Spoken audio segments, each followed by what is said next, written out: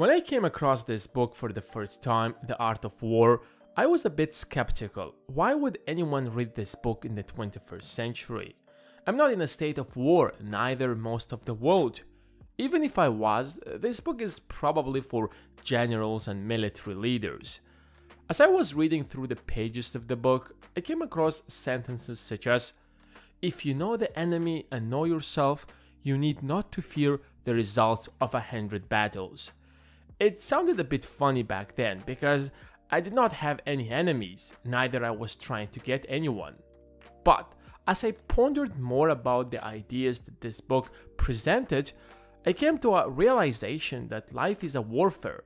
I mean, not in the traditional meaning where you have to shoot your enemies, but you have to deal with similar problems, such as when you get into an argument or a conflict with a friend or relative. Or take another example. If you're running a business, you will undoubtedly have competitors who will work their ass off just to kick you out. It's like modern day warfare. When Diapers.com clashed with Amazon, guess what Amazon did? First, they offered to buy Diapers.com, but they refused. So Amazon started selling diapers at a loss until Diapers.com would run out of cash and file for bankruptcy. Bezos even famously said that Amazon will drive diaper prices to zero if they don't sell or end up selling to their competitors. Even if you're just an employee, you're fighting with your colleagues for that promotion. People don't get randomly picked to be managers or heads of departments.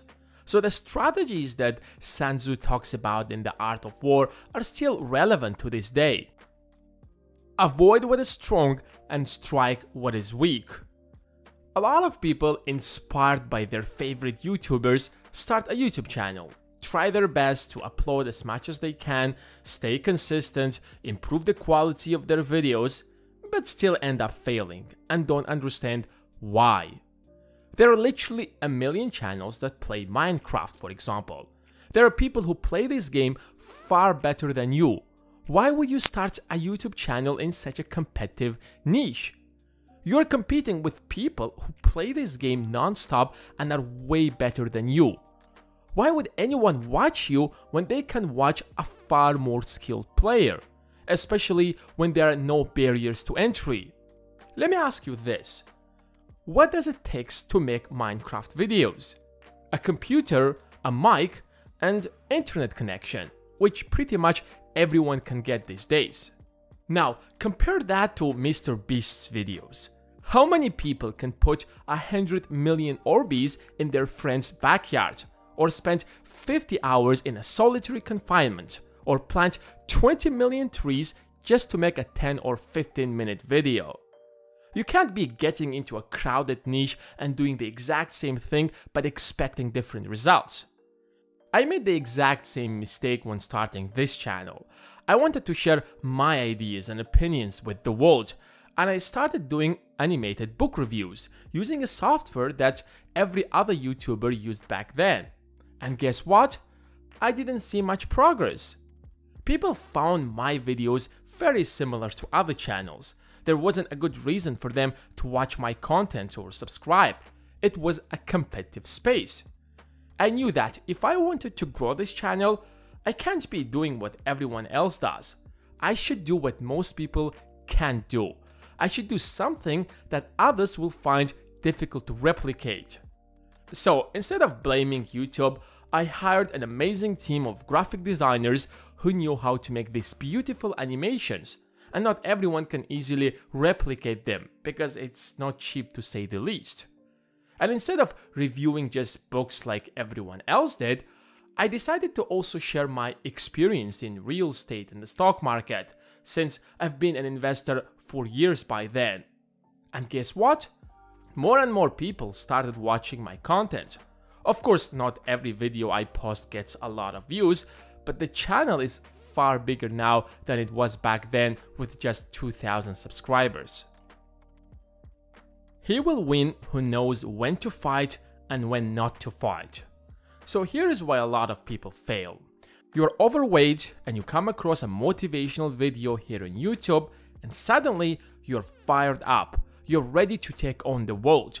You promise yourself to jog every morning, reduce the number of calories you consume daily, cut back on sweets, never have another cheeseburger again, and work out every day for at least 2 hours. Seems like a brilliant plan to get in shape. But here's what happens in reality. You do it once, maybe twice, and then on the third day, you decide to skip the gym because you're exhausted, and then in a few days, you're back to your unhealthy lifestyle. It's not that there is something fundamentally wrong with you, but when you try to take multiple battles at the same time, you simply don't have the willpower to fight them all. It doesn't matter how talented are you, your resources are limited. Start first with cutting back on sugar, for example. Once you make that part of your lifestyle, then move to the next important thing, which might be jogging. Once you get used to that, start going to the gym. If you do not choose your battles wisely, you will be defeated.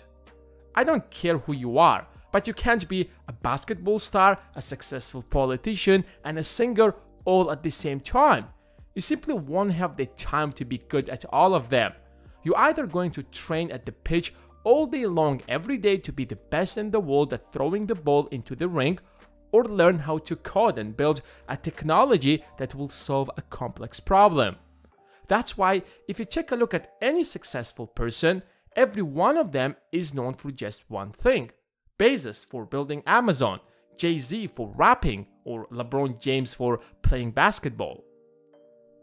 If you know your enemy and know yourself, you will always be victorious.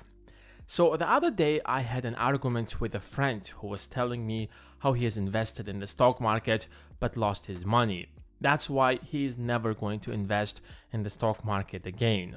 He tried to convince me that the stock market is more like gambling. Of course, it is like gambling if you do not know what you are doing.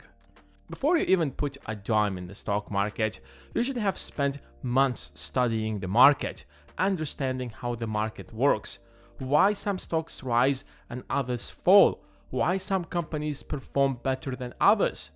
You can't just invest in a company because you heard about it in the news and be disappointed when it falls the next day. Everything is like gambling if you do not prepare for it. Sun Tzu is basically saying that if you know who you're dealing with or what you're dealing with, you're not going to lose. Imagine getting into a fight with a martial art fighter. You will get your ass kicked, but if you study your enemy, find out his weaknesses, train harder than him, you stand a pretty good chance to win. The book is filled with such concepts. Of course, we can't discuss all of them, otherwise this video will have to be an hour long. But it's just fascinating that the strategies that worked thousands of years ago are still relevant until today. Seems like humanity at its core hasn't changed much since then. And now it's your turn. What's your favorite lesson out of this book? I'm really curious to know what you think about this book.